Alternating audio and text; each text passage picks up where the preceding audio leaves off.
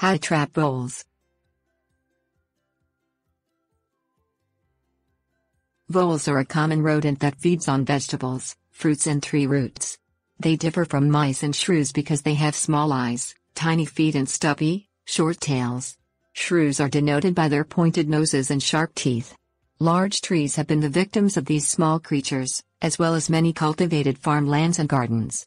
The most efficient way to capture these creatures is with a repeater trap that flips the vole into a separate holding chamber and allows for more than one to be caught at a time.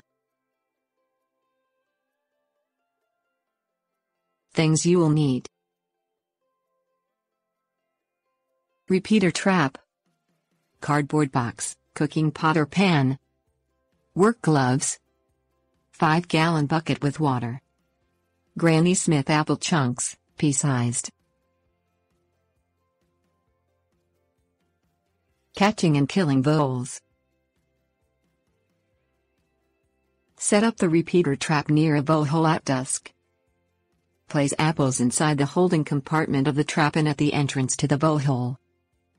Cover the trap with the cardboard box or cooking vessels while still leaving room for the trap to work.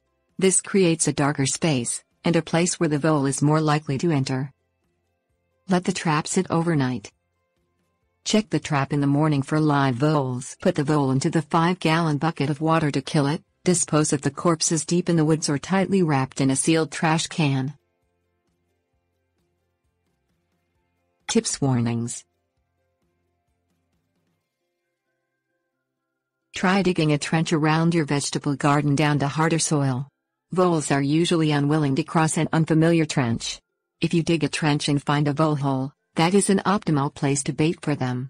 Voles seldom go off of their trails. If you choose to release the voles instead of killing them, open meadows are the optimal place to do so. Do not release them in cultivated farmland or orchards. If you catch a shrew, be careful when releasing. Shrews are known to get hostile toward large animals and humans.